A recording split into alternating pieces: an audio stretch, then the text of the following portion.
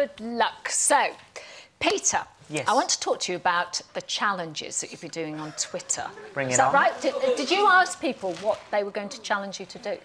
Yeah, we did this thing before the reality show where we used to do challenges, and people would write in and say what they thought. But now on the channel, I've got this channel that we have, and I do little challenges on that where they give me a subject that I have no idea what I'm going to talk about, and I've got 20 seconds to talk about this subject. OK, so somebody asked you, I do believe, to talk about nappies for 20 seconds? Yeah, oh, mate, bring it on. That's all I can say.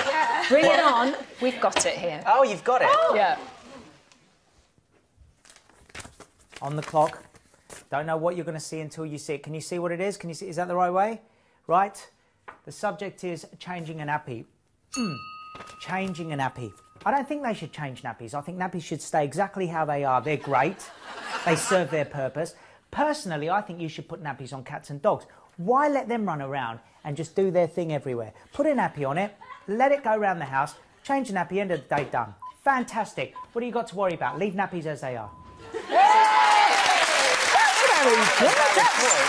quite lateral, though, isn't it? Sorry? Because we thought you were going to be talking about Amelia. Well, no, I just... That's quite good.